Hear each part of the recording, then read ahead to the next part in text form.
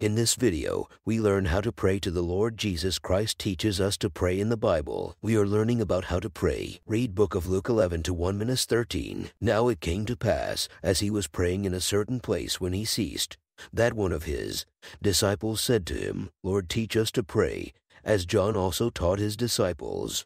Your name, your kingdom come, your will be done on earth as it is in heaven. Give us day by day our daily bread, and forgive us our sins, for we also forgive everyone who is indebted to us. And do not lead us into temptation, but deliver us from the evil one. And he said to them, Which of you shall have a friend, and go to him at midnight, and say to him, Friend, lend me 3 loaves. For a friend of mine has come to me on his journey, and I have nothing to set before him. And he will answer from within, they say, Do not trouble me, the door is now shut, and my children are with me in bed.